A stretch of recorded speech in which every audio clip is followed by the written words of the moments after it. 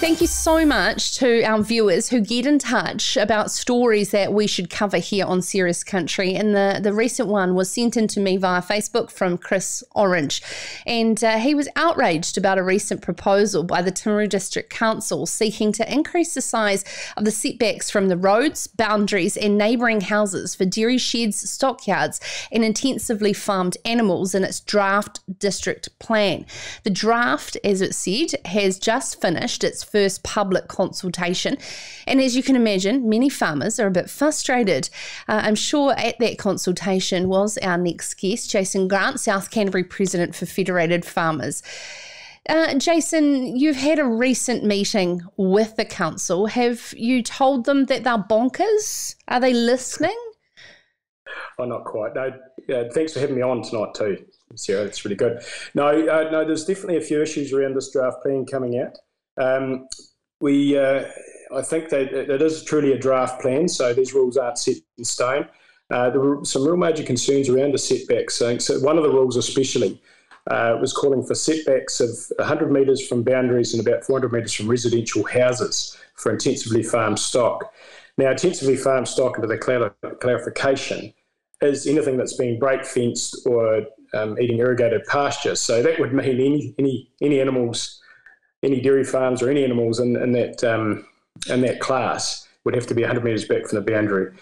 So straight away there was a real error in that rule, and we have had assurances that rule will definitely be thrown out. It was just a bit of a mistake. Some of the other setbacks really caused a bit of a concern, and I think it wasn't really clear in the draft plan that a lot of the stuff was only going forward, so it wasn't retrospective. So anyone's existing ponds or existing ponds or effluent ponds or dairy sheds wouldn't come under this new rule. So that wasn't that clear in the first place, and I think that's what got the back up a lot of farmers. We've had since this came out, Federated Farmers had a meeting, and we've consulted with had a meeting with the Timaru District Council planners.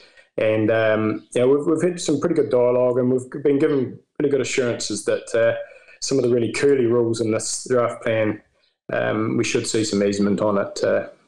So we should be okay. It's an interesting one, though, isn't it? Because I'm sitting there thinking about the extremely wonderful, fertile soil around the towns of the likes of Timaru and Oamaru. And, I mean, you can have that same argument about the expansion of rural, of urban sprawl onto some of these wonderful soils as well. Is it majority rules here in terms of who wants to live next to what? Well, I think if you put a house and there's already a pond or a dairy shed existing, that's not going to be that's going to be your problem. So I can understand that.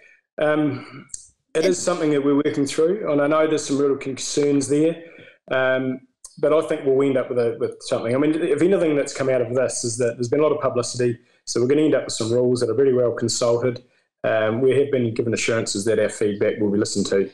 There's this one thing that really came out of this as well, that it just showed how very on edge our rural communities are around new rules, and it sort of leads back to last year when we had the consultation period for the essential freshwater came out, and we were told back then that we were going to be listened to and put in your feedback and put in your submissions, and I think we were told we'd end up with rules that would drop out the bottom that were really good, and I think everyone realises we didn't quite end up get what we were promised. Well, end up with what we were promised. So that is where the rural community's right on edge, and I think we're dealing with a different beast here. The scenario is different to what we had with the essential freshwater package, but there are some major concerns out there for the well-being of rural families. I mean, there's a lot of stress out there, and it doesn't take very much to set people off, and this has been a really prime example of that.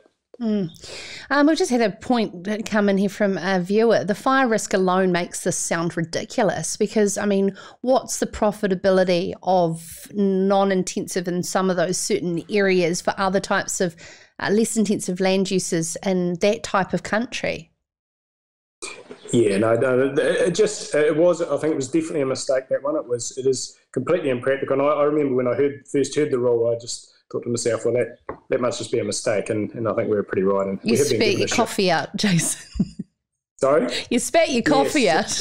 Yeah, well, it was... Yeah, it was. It was just, it just didn't make sense. So I just thought to myself, and it's always the thing, rules that are completely ridiculous and don't make sense don't seem to worry me as much as ones that are tight and you can just do, because those are the ones that often cause the problems. And just in terms of the makeup of the Timaru District Council and rural governance and representation in general, like yourself, being the president for South Canterbury Federated Farmers, is it a problem there whereby there's not enough rural representation within a district council to understand that these rules are ridiculous before going to media about them? I don't think there's too many problems. We've actually got a pretty good relationship with the Timaru District Council. Just today, I actually went and presented to one of their council meetings around what Federated Farmers does. So we have got a good dialogue there. I just think that this was just brought out and it really was a draft plan. It's not even the proposed plan. We've still got yet to go to that. So after this consultation, and I'm saying in the consultation period and for feedback, has been extended till the 31st of December to give an extra month to get people be able to put their feedback in. And then we've got roughly 6 months before we get into the proposed plan, which is going to be drawn up, and there'll be formal submissions at that period.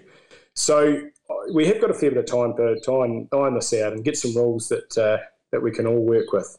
And it really, that is the important part. I mean, it's really highlighted in some of the things that we're dealing with in farming at the moment. That if you develop rules in isolation of people that the rules are ultimately going to affect, you end up with rules that don't work and you end up with silly rules, basically. So you have to have everyone involved, thrash them out. And in this case, that probably should have happened. They should have been consulted on before they were let public, and it would have caused a lot less angst around the community. But, I mean, it's happened, and we are where we are now. But I think in the future, we probably won't see anything like this come out of the Timaru District Council. Hopefully not for a while anyway. Yeah, that's good. Jason Grant's got anything to do with it. That's absolutely fabulous. Before I let you go, Jason, I haven't asked this of our last guest, so I'll mix it up a little bit. If they say, for instance, we were to go into lockdown, and touch wood that we won't, as Chris Hipkins said, it'll be wherever you're based at a summer holiday location. Where would your ideal place to go? Oh, sorry, I've got to stay here now and not be too worried about it. I would probably be at home, actually. Because you get a lot done. Home on the farm. I don't quite live on the farm at the moment, but it wouldn't be too far from the farm. Yeah. And I think there'd be plenty to do.